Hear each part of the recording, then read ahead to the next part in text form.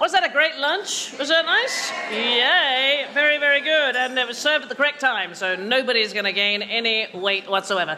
The wonderful thing about this lunch is that you never know how the occasion is going to turn out, okay? So I left a note at home, out to lunch, if not back by 5, out to dinner as well. I just warn you, this event can end in disgrace, and anybody on Kathy Lett's table, mind your liver. That's all I'm saying about it. So the thing I always wish this, I could wrap this room up and show it to every young girl in the country so she knows that no aspiration is too high, no achievement beyond her reach. I wish you were all running the world. It is absolutely fantastic. Round of applause for yourselves.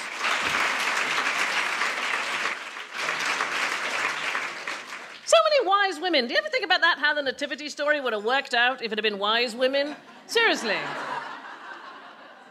The story would have been totally different. First of all, they'd have asked directions. They'd have arrived on time. They'd have helped deliver the baby. They'd have brought practical gifts. You imagine Mary's going, frankincense, what am I supposed to do with that? They'd have cleaned the stable, made a casserole, and there would have been peace on earth. I tell you. It would have been brilliant.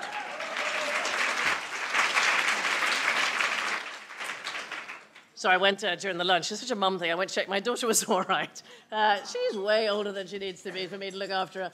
So I just went to check that she was okay. And I was reminded I tell you my favourite joke, which I used to tell the kids when they were little. I don't think they had any real understanding of what I was talking about. So a young girl, she's 17. She wants to stay home by herself. Very first time the parents are going to allow this. They're a bit worried, but they need a break. They need to go away for the weekend. So go away. And mum rings up on the Friday night. She says, is everything all right? And the daughter says, yeah, the cat died.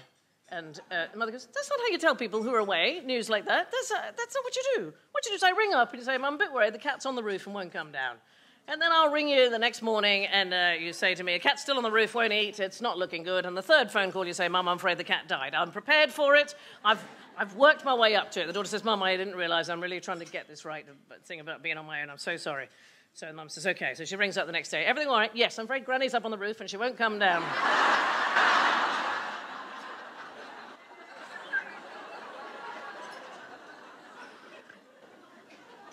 So we have a room full of wonderful women. But, you know, I've been hosting this lunch for many, many years.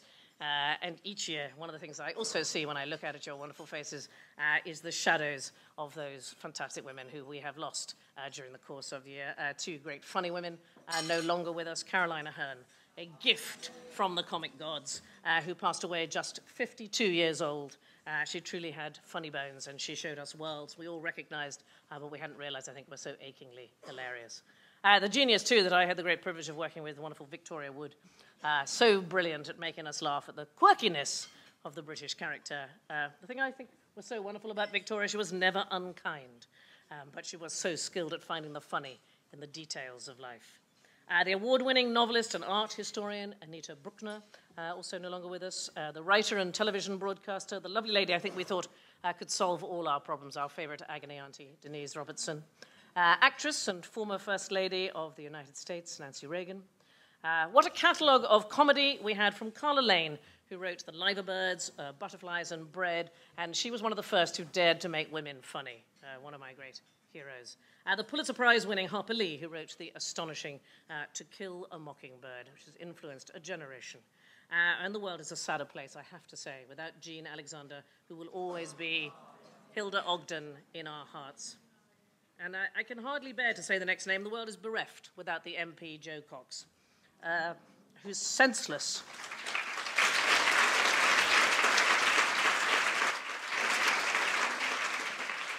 Whose senseless and shocking death reminds us that while we do have political differences with each other, there are still certain fundamental principles held by all in Britain of the value of democracy and the right to speak up for what you believe in. She was an amazing woman. So painful to have lost them, but all the more reason, I think, to celebrate how blessed we are by the company that we keep today. Let us make sure that we live in the moment. Please try and make sure you talk to as many people as possible. Don't be shy. You are all Women of the Year. We meet on an absolute level playing field where all are equally welcome. and valued. So what I have amongst us, so I'm going to pick out a few people. We have fantastic actors, writers, scientists, politicians, soldiers, farmers. Honestly, pick a thing, and it's here in the room. Let's just say hello to a few of you. I'm spoiled for choice, so please forgive me if I don't get this right. There are lots of actresses in the room, and I don't just mean women pretending they're not wearing Spanx.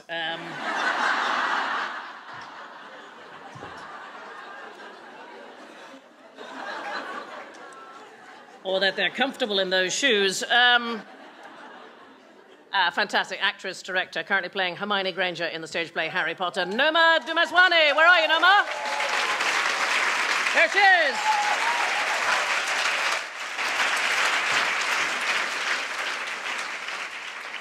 We have wonderful women in the room reminding us that age is just a number. An 88-year-old marathon runner, Iva Barr, is here. Where are you, Iva? There we go.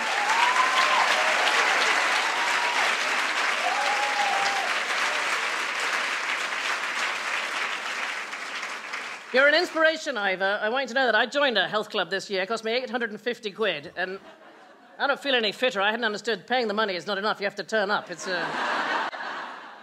So I'm going to take some leaves out of your book. We have a swathe of great campaigners. The founder of the Dwynamics Community Centre in Lambeth, set up when her son was murdered. Let's hear it from Minister Lorraine Jones. Where are you?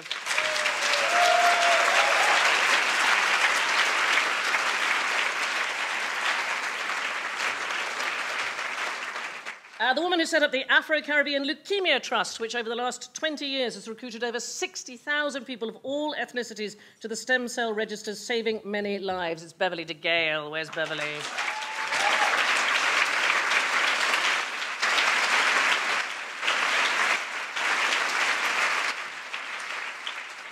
Also, representatives of our wonderful armed services here today, including Lieutenant Colonel Lucy Giles, who was awarded the Most Inspirational Award at the Women in Defence Awards and was also given the Women of the Year 2016 Award. Where are you?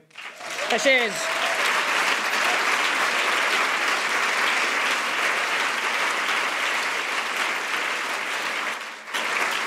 So, too many people, so we thought we'd play this game, and I have no idea how this is going to work out, okay? We're going to play random person in the room, okay? So I just thought everybody in this room has got a story. I have no idea how this is going to work out. It may be somebody who says, oh, I was made to come. I don't know.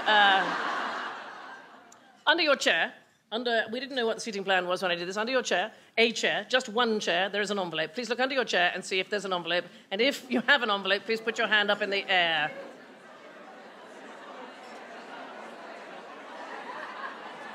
Has anybody got an envelope under their... We got one? We've got one. Okay, so up you get. You are my random person in the room. Up you get. Fantastic. Have we got a microphone? Oh, fantastic. Okay. Because I genuinely believe everybody has a story, can you tell me what your name is? My name is Razan Alsos. Razan, can you very briefly tell us why it is that you're here at the lunch today?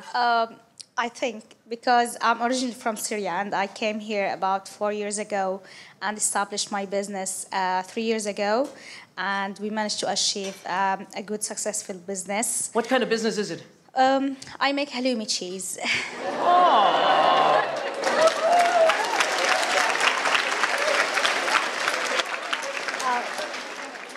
I call it Yorkshire halloumi. And it's been award-winning Bronze Prize World Cheese Award 2014, Golden Prize for World Cheese Award 2015, and Silver for Best Cheese Award. And now it's nominated Best Cheese in Yorkshire. Wow! So, let me just get this straight, Razan. Did you have to flee Syria? You had to leave? Yeah, actually, we left Syria after an explosion happened at my husband's office. And I've got 3 kids at that moment. And when we arrived here, my son was 10 months old. Now he's 5 years old. And I've got 2 daughters as well. Now they are 6 and 7 and 8. When we arrived, they were 2 and 3. Well, that's a fantastic story. Thank you very much. Razan.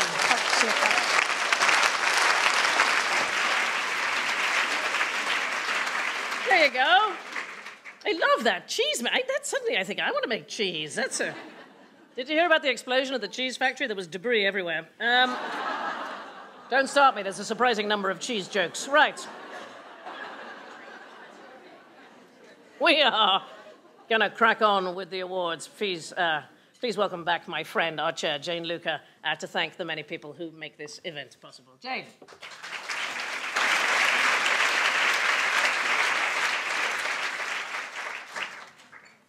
You see, I changed my jacket back to host. Yeah, okay, just Thank you.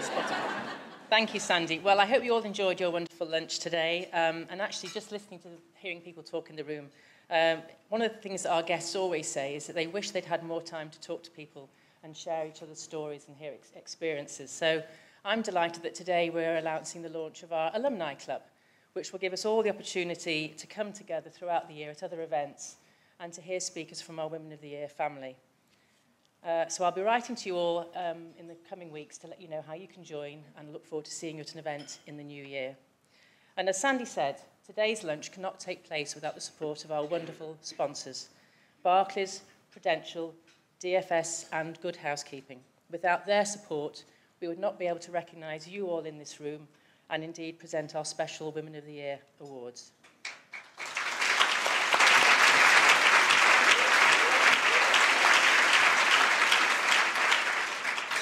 Our thanks and appreciation go to all our sponsors, as well as to the ITV's Lorraine show, who over the last few weeks have been inviting their viewers to nominate their own inspirational women. At Women of the Year, we're very proud of our foundation, established in 2001 with the aim of supporting women both in the UK and internationally. It helps them to improve their lives, support themselves and their communities. This year, we're making 3 British and 3 international grants, and you'll read more about them in the brochure that you'll receive as you leave. But I'd just like to tell you about one of them, which is in memory of one of our alumni, Marie Colvin, a courageous reporter who, as you know, was tragically killed in Syria 4 years ago. Our grant will go to the Marie Colvin Journalists Network to provide mentoring and training for women journalists who experience many difficulties when reporting from a war zone or troubled area. We are most grateful for your donations and to our table sponsors, because you all help us continue this important work. Now, as Sandy says, I have some thank yous. Firstly, to Terry Race, our administrator, and her assistant, who have worked so hard throughout the year. To my colleagues on the Management Committee and Council for their huge support in making today's lunch a success. Each of them donates their time voluntarily. Many are hosting tables, and they've helped to handpick you all here today. And last but not least, to Sandy, our president.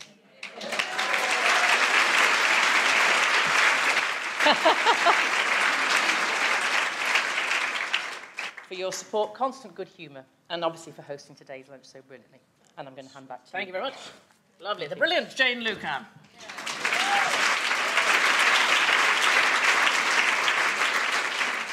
It's like little and large. I thought I'd say it once she'd left, because she could deck me. Right. This year, we have 5 awards, each recognising the amazing accomplishment of an exceptional woman. Our first award has been voted by the viewers of The Lorraine Show on ITV, and here to tell us more is honestly one of my heroines on television. She's such a delight, and she's always a pleasure to be interviewed by. In fact, I even was interviewed by her on my wedding day. Please welcome Lorraine Kelly.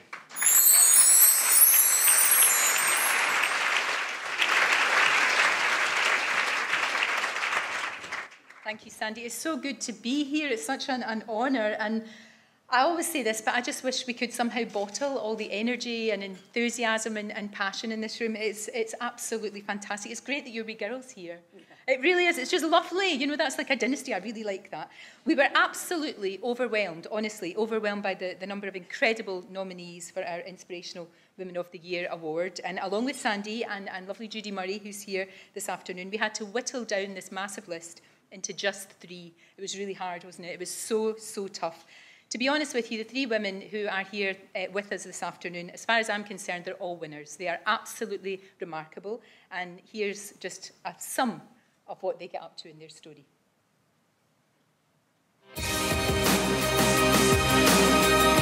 Our first nominee is Lizzie Jones. She is compassionate, she's selfless, she's very positive, and having gone through such tragedy, she's coming out on top. Lizzie's husband died suddenly while playing rugby.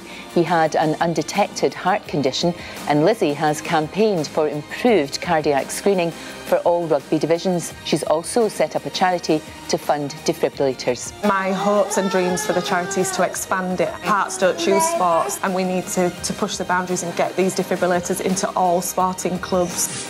Jill Harler is our second nominee. She deserves to be recognised for just how selfless she is and how much she is doing for her community, for women everywhere. Jill campaigns tirelessly for greater awareness of ovarian cancer after she was misdiagnosed. She's raised thousands of pounds to create pocket-sized cars that highlight the symptoms. I came up with the acronym ACT NOW, and I wanted to design a card that would fit in a lady's handbag. Amanda Root is our third and final nominee. Amanda is one of the most selfless people I know. She has decided to use her artistic skills to turn around parts of society that have been forgotten. Amanda works with women rescued from exploitation and domestic violence, both here and in India. She holds therapeutic art workshops and also uses the techniques to help people suffering from dementia. The arts activities just bring them out of themselves. That's what we do. We know that the arts can transform lives. 3 inspirational women doing extraordinary work.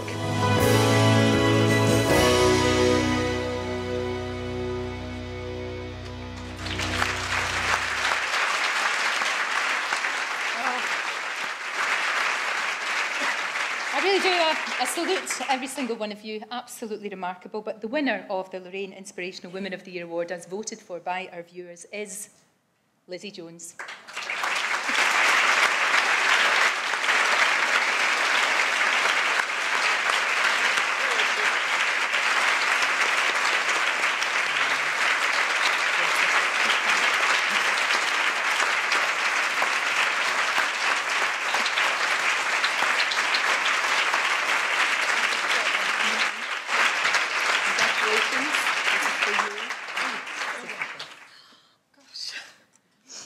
Genuinely haven't prepared anything. I really didn't think I'd be up here.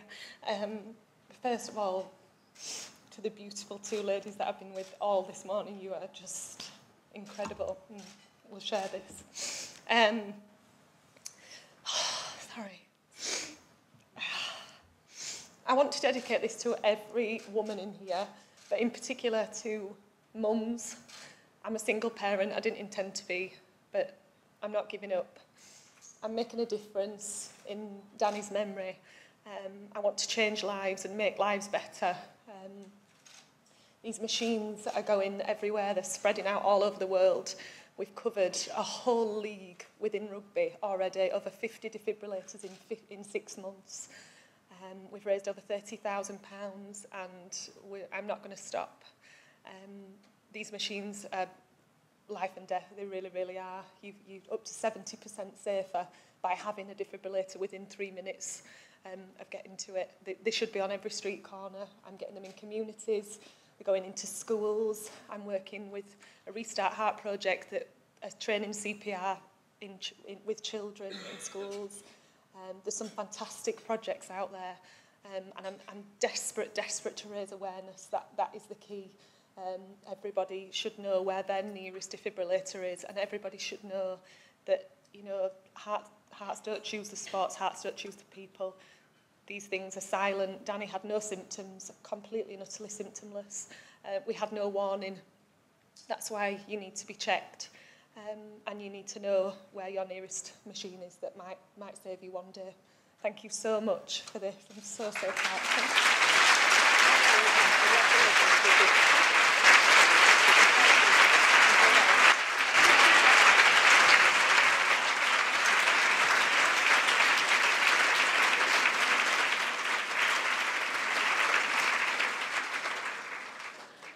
Our next award is the Prudential Women of the Year Campaigner Award. I'm delighted to ask Denise Gough, the actress, to tell us more about the winner. You may know that Denise won the Olivier Award for Best Actress for her astonishing role in People, Places and Things at the National Theatre.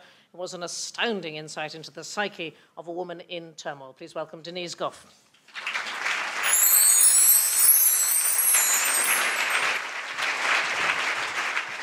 Yeah, I'm kind of in turmoil today with how inspiring this is to be here. Thank you so much for allowing me to be part of it. The winner of this award is a writer, television producer, and investigative journalist. In 1972, while working for the Sunday Times, she wrote a series of articles highlighting the plight of thalidomide children born in the 1950s and 60s. She then went on to write The Forgotten Illness, exposing the lack of services for people suffering with schizophrenia. As a result, she set up the mental health charity SANE and pioneered the UK's first national out-of-hours mental health helpline, offering information and emotional support 365 days a year. It's almost too much, isn't it? She's been named as one of the most influential people in shaping the history of the National Health Service. This year, SANE celebrates its 30th anniversary. Let's hear more about its work. Mental illness affects 1 in 4 of us. So it's still so strange why we find it difficult to talk about. It was over 20 years ago that I wrote the Forgotten Illness series, published in the Times, from which SANE was born. And it was thanks to the media then, and thanks to all of you today, that we've been able to continue our campaign to bring mental illness out of the shadows. Part of the problem is that we don't seem to have had the breakthroughs as in other fields. SANE is the only charity of its kind to build a research centre devoted to finding out the causes of conditions such as schizophrenia, depression, bipolar disorder and anxiety. But until we find those breakthroughs and better treatments, we can offer practical information and advice and ongoing emotional support. SANE's confidential helpline and email service is open every day and night of the year. James, pictured here, sadly took his own life, but through his family trust, we are embarking on a major suicide prevention study. Others have been able to reach us. Sophia started harming herself severely at the age of 14. Without SANE, some of us would literally have no one to turn to, and I can't find the words to explain how upsetting this is to think about. To present the award, please welcome Jane Rawnsley from Prudential.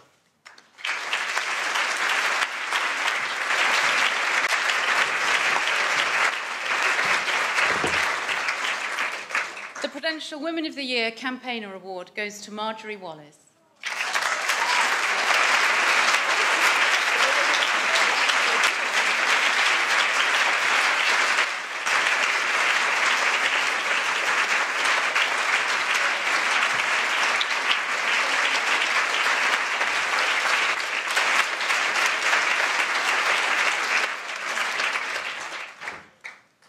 Wow. I mean, I looked up award ceremonies, actually, and I found there was a Tree of the Year award. And I thought, you know, the trees don't have to give a speech, do they? But there was an old Nobley from Essex who's 800 years old and was apparently a common for witches. Then there was the Robin Hood tree in Sherwood Forest, where he used to shelter. And my favourite was a sycamore who'd eaten a bicycle. And so I didn't think I came into any of these categories, really. I couldn't have those achievements. And I'm actually really quite surprised to have achieved in such immensely wonderful company, because there's no greater critic or judge than your own peers. You know, well, I mean, women will always know if you're not being genuine in what you do. So, you know, it's just amazing to be here with all of you achieving women, all of whom, I know I can see them, all of them here. They could all be up here instead of me. So that's it. It's also a tribute to the fact that mental illness is being recognised. And you've heard a little bit about the work we do at SANE. We try to continue doing that as best we can. And we just hope that we'll be able to be there for all the sorts of people that you heard in that video. But, you know, in this room today, as it's 1 in 4 people, at least 2 people on your table will be directly affected by depression, anxiety, or some other mental condition. And if you extend it to their families, that will be even more. So it's a huge scale of a problem. And I'm glad that Theresa May has actually keeping on saying that the government is finally going to try and do something. But it's going to take a long time to match the resources. But going back to campaigning is a funny thing to do, really, isn't it?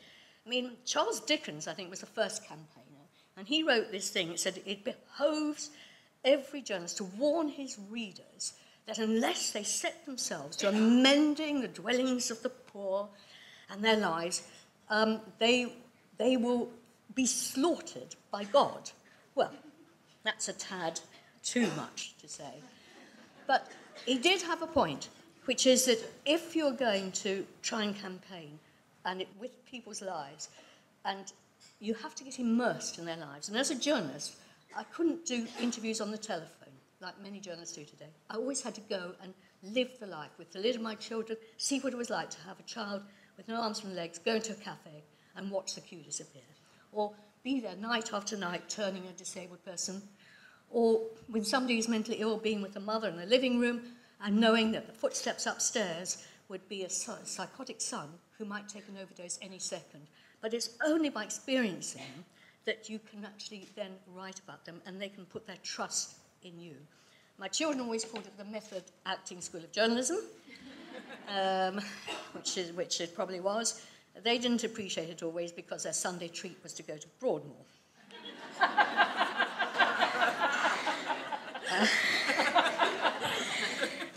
Yeah. Well, I've had a lot of help along the way. I'd like particularly to acknowledge that somebody who's in this room today, Margaret Edwards, who has been my head of strategy and communications for over 20 years, and she keeps me grounded, and whenever I get over the top, she gives me what we call the seriousness pill. But just to sort of end, and it sounds maybe a little sentimental, people say, why do you go on? Why don't you just give up? Why do you go on? And I'm just sort of, there's a Emily Dickinson poem, just a few lines, and it's saying, if I can stop one heart from breaking, I shall not live in vain. If I can ease one life the aching, or cool one pain, I shall not live in vain. And in a way, it may sound sentimental, but that is the sort of thing that motivates me. But just to end, I don't want to do what's any. The reality of running a charity for 30 years is sometimes pretty awful. And you have pretty hilarious moments. So I sort of think of my life really as my crest, the Wallace crest. It's about it shows an ostrich, don't quite know why, with a horseshoe upside down. Obviously can't swallow it, much too big. And, you know, it has worse on it, the motto, Sperandum Est. Anyone here with Latin training, that means there's always hope, or here's hoping. And that's what I go on doing. Here's hoping.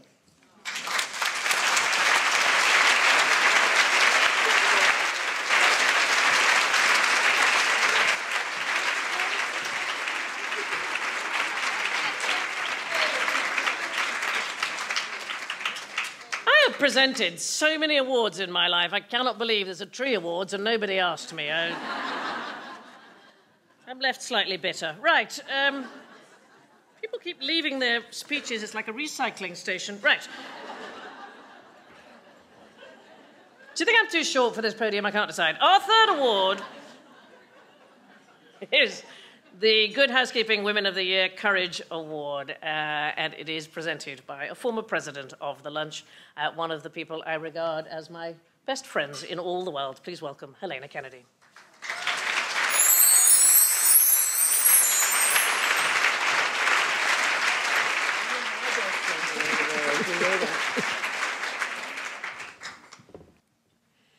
Well, it's so great to see you all. This award goes to a woman who was a firefighter, one of the first women, but after hearing about the plight of women and children in the Calais jungle, upped sticks and crossed the channel to offer her help. She arrived in Calais, straight from the Glastonbury Festival, where she had been managing the site, and was seeing all these abandoned tents. She got a truck, filled it with salvaged camping equipment, and quickly became a surrogate mother to the many hundreds of unaccompanied youngsters, irrespective of why they were there. And she's been running the most fabulous centre there in the Calais jungle. Let's hear more about it. So we've got a dedicated women's centre. The bottom line of what we're doing is distribution. So we try to make sure that women and children have got access, and families have got access to everything they need, including nappies, baby milks, sanitary products, and of course clothes. We're open all the time for children. We've got a decent space that's warm and dry, so we kind of open up when the children arrive, which is quite horribly early, and light the fire and just provide the space with toys and whatever else. And it's a place women can get together and relax. Really difficult to prioritise what's the biggest problem here, but I guess, you know, obviously health issues. Most of these people have been on a horrendous journey, so nutrition is now a problem. We've got a lot of under 10-year-old children who haven't had access to decent nutrition. The other serious concern is unaccompanied children who have arrived. Smugglers have brought them here and they're pretty much brainwashed to head to the UK. They're putting their lives at risk, and I say again, they're as young as 11 and 12 years old. The 17-year-old last week that was killed, 14-year-old about 2 months ago, and some of the injuries are awful. You know, they're attempting to go over fences and jump on lorries, so they come back with various injuries, and they're children, 12-year-old boys. So that is very upsetting to see. To present the award, please welcome Lindsay Nicholson, Editorial Director of Good Housekeeping.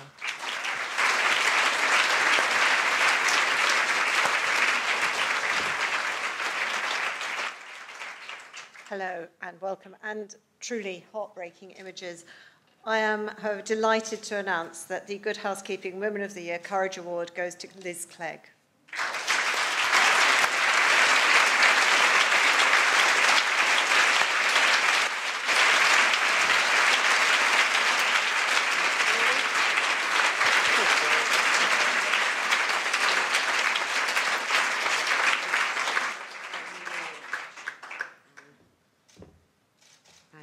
A speech here somewhere.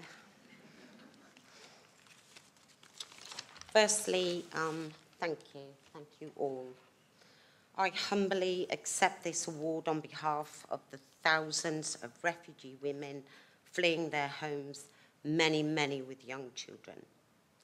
If this was not courageous enough, most of them took on a harrowing journey to reach what they thought was the safety of Europe. I have sat with many of them who somehow managed to make it as far as Calais, only to have to negotiate with smugglers the price of passage to the UK, a place they still believe will offer them sanctuary. During one recent assessment, a tiny young Eritrean girl, no more than 16, talked about her multiple rapes at the hands of smugglers.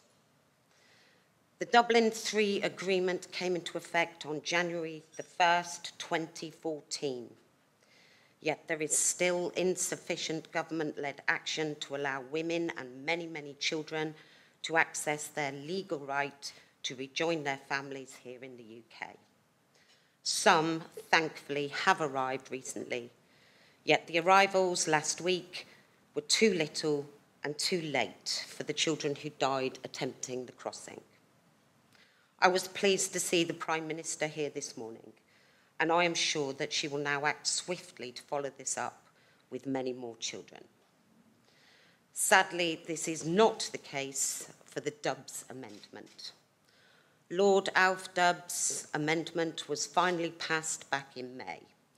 This was in response to the lack of resources across Europe to safeguard unaccompanied children with no family in Europe.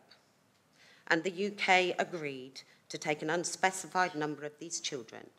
To date, not a single child has come to the UK. Amongst these children are 52 unaccompanied girls, the majority between 14 and 16. I know who they are, and the authorities know who they are. I have all their names and contact details. These girls have shown tremendous courage. I know that leadership takes courage, and I implore the Prime Minister to show the same amount of courage and to act in a compassionate and humanitarian way to immediately bring these girls to safety. Thank you so much.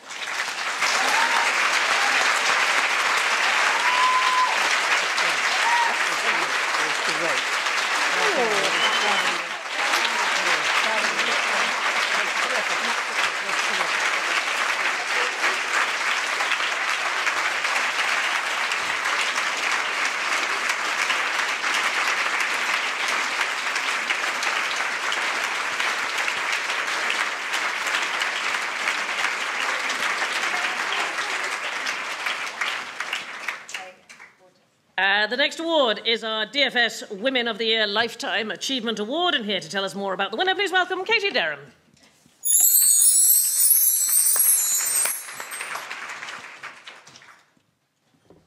Hello everyone, what a wonderful room this is to be in. I feel rather small having listened to some of the stories, but also hugely optimistic for my teenage daughters about the world which you are creating for them. But I'm here to talk about a remarkable lady who has been dubbed Field Marshal Fanny, which, easy, is no surprise because at the age of 96, she remains a truly extraordinary force of nature. From very modest beginnings, she was awarded a scholarship to the Royal College of Music, where she won most of the piano prizes, and she performed at the proms, quite exquisitely. She then became a hugely successful teacher and wrote the book Me and My Piano, a copy of which can be found in almost every home where a child has learned the piano over the last 50 years. And I actually went this morning to dig out my copy of this book, which is very dog-eared, which my girls had used as well. And then I remembered that my sister had taken it for her son, Wilfie, who's 5. Fanny, I fear it may be a challenge even for you, having heard Wilfie's first efforts. But the work continues, and marvellous work it is too. In 1961, she founded the Leeds International Piano Competition, which is the most prestigious and influential piano competition in the world. Let's find out some more. Every 3 years, during the month of September, the eyes of the piano world turn to Yorkshire for the Leeds International Piano Competition. Long established as one of music's most coveted prizes since its inception in 1963, the competition was the dream and ambition of a local piano teacher, Fanny Waterman. Having made her name in Leeds as a teacher during the 1950s, Fanny Waterman's life was transformed as she embarked on a remarkable musical journey with fellow pianist Marion Harwood. The origins go back quite a number of years, I think. Fanny Waterman and I started about 6 years ago or more saying how exciting it would be to have a competition, or let me be accurate. It was her idea, and she bullied me into agreeing with her. It started when I really couldn't get to sleep one night, and I started planning what I was going to do next. And I woke my husband up and I said, I think we'll have a piano competition in Leeds. And he said, oh, it'll never work here. This must be held in London. And the moment he says anything like this to me, it inspires me to go ahead and prove him to be wrong. The Leeds went from strength to strength. Spanish pianist Rafael Orozco won in 1966. The world took notice when Romanian Radu Lupu captured the first prize 3 years later.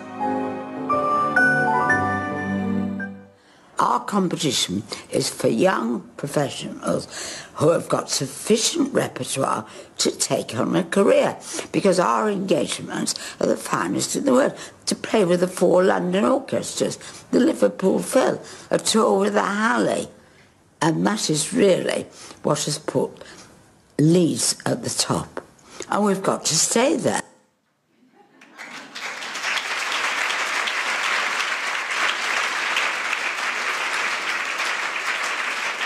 Here to present the award, please welcome DFS Chief Marketing Officer, it's Tony Wood.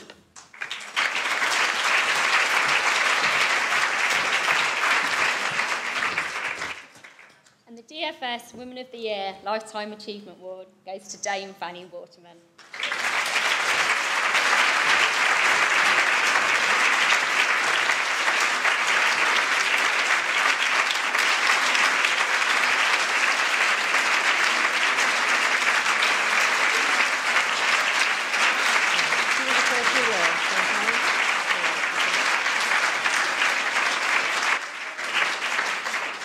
Handy and Woman of Achievement.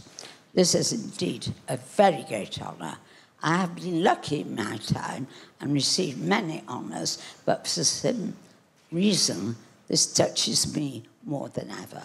And when I had the message inviting me, I burst into tears because I remembered my parents, my wonderful husband, because through their journey and hope and aspiration for me, I am where I am today. And we shall always remember this. And not only them, what about our teachers? What about our pupils? You are only where you are by everyone who helps you. And as you heard, when my husband said to me, it will not work in Leeds, it has to be in a capital city, because he was from London, I said, I'll show you.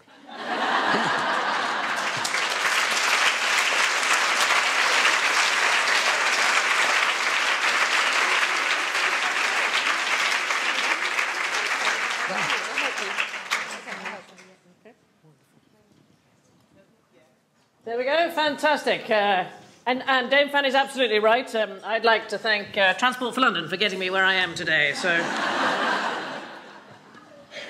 I'm doing my best here, people. From one extraordinary woman to another, this lady has changed the lives of hundreds of thousands of poor children in Pakistan. Here to tell us about this year's winner of the Barclays Women of the Year Award is Sarah Khan, director of the charity Inspire.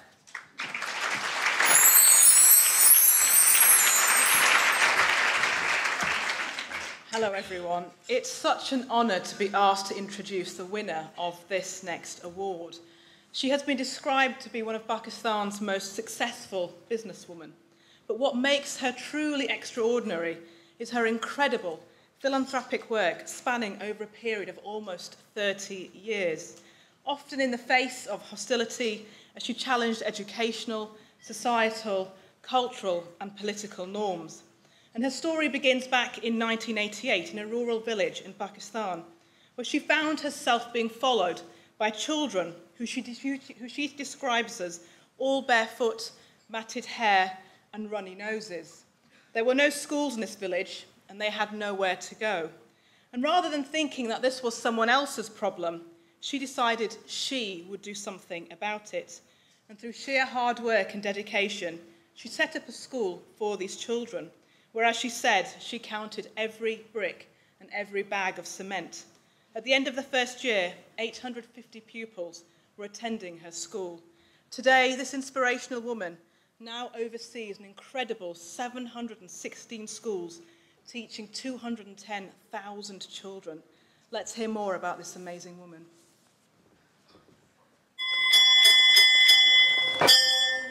Well, CARE really came into being as a result of the flood of 1988.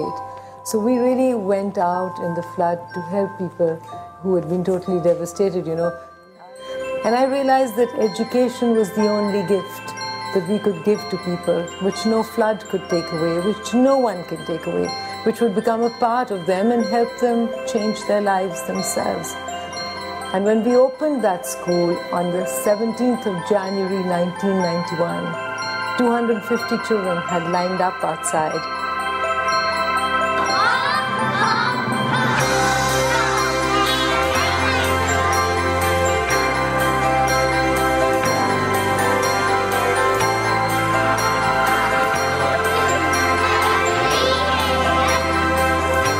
I want to be a teacher when I grow up, and I like this school so much. CARE has provided us with the facility of education. Not only education, it has provided us quality education. I graduated from CARE in 2005. I joined Pakistan Army in 2013. They actually built my communication skills, my confidence skills. My parents were not financially well to sponsor my education, so CARE also gave me scholarship. I graduated from CARE in 2007 and it gave me vision and exposure. realized that there are millions of jobs in the country if you have a good education. We hope are changing the lives of their community, of their family, and hope one day they will change the destiny of the country too.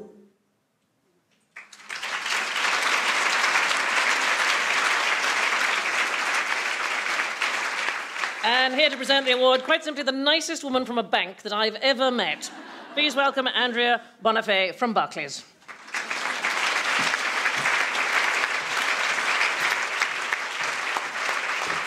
Good afternoon. Coming to the end of yet another inspiring lunch, it's my honor to announce that the Barclays Women of the Year Award goes to Sima Aziz.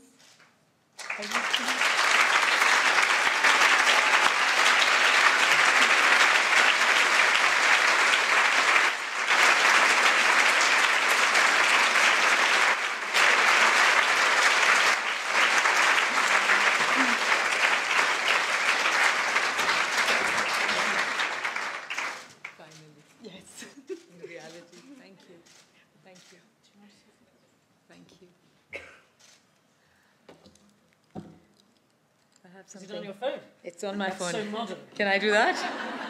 I hope it'll come on. That's my... Otherwise you'll have a very odd picture of yourself. Doing what? A selfie?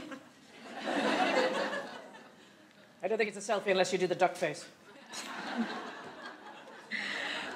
So thank you. I'm very honored to be here. It's absolutely amazing for me out of the blue. I'm truly honored that to all the people who picked me, who decided that the work was important. Want to thank the organizers and everyone connected to the awards. I think it's an absolutely amazing thing. I'm honored to be here and honored to receive this award, and even more honored to receive it in such esteemed company. I flew in yesterday from Pakistan, and all the women that I've met, the organizers that I've met, the stories that I've heard have totally blown me away. And I understand what an amazing energy there is and what fabulous people, what fabulous work women are doing. And it's truly humbling.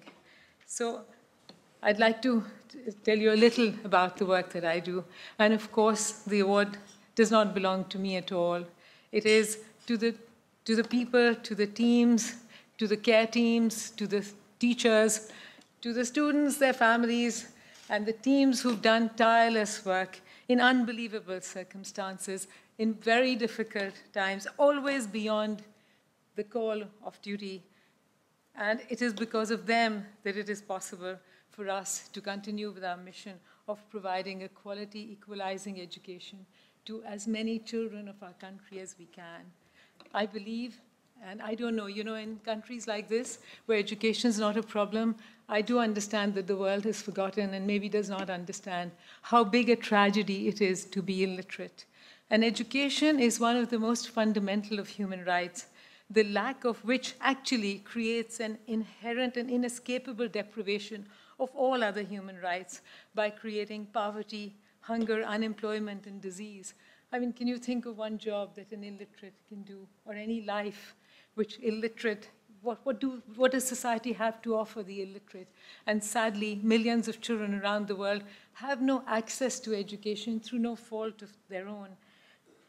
I also believe that, as we all do at CARE, that it is the duty of people like ourselves who have this right to make sure that our children who have not an access to education get that access to the education, which is their right, so that they can lead real lives and reach their full potential. So today we're providing a quality education to 230,000 children across Pakistan, but we believe our work has just started. With 9 million children out of school in Pakistan and 110 million children out of school worldwide, I believe that together we can do much more. The world is like a global village today. I sincerely believe that good in any part of the world affects the whole world, and tragedy and sadness in any part of the world affects us all, whether we like it or not. So I'd first like to congratulate all the women who are here today, to all the fabulous contributions that everybody has made to so many amazing causes that we've just seen. And forums like these are amazing places for the energy that it's generating. Truly moves me, and I feel that rush of energy. And I hope that together we will make a more sustainable world. And I believe that with combined effort, we can one day ensure that we create a world where every child enjoys the basic right to education, to self-respect, to freedom from poverty and freedom from disease. Thank you. Thank you. Thank you.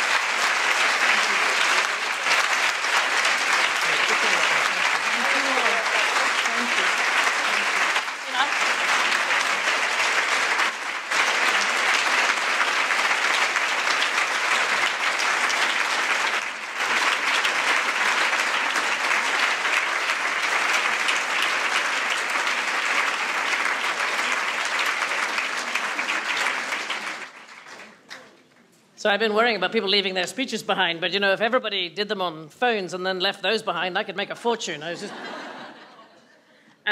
that wonderful, uplifting story, alas, brings to an end yet another amazing lunch, celebrating amazing women and their extraordinary achievements. If you want to know more, and I'm sure that you do, there's lots of information on the Women of the Year website. And of course, please don't forget to look at our new exciting alumni club. I'm sure you've met people that you want to stay in touch with. That's a great way of doing it. I look forward to seeing many of you again at the first event, which is in January of next year. I hope you have been inspired by those you have met and heard from today. Let it encourage all of you to keep trying to improve the world. I know you can do it, and it certainly wants doing. Thank you very much.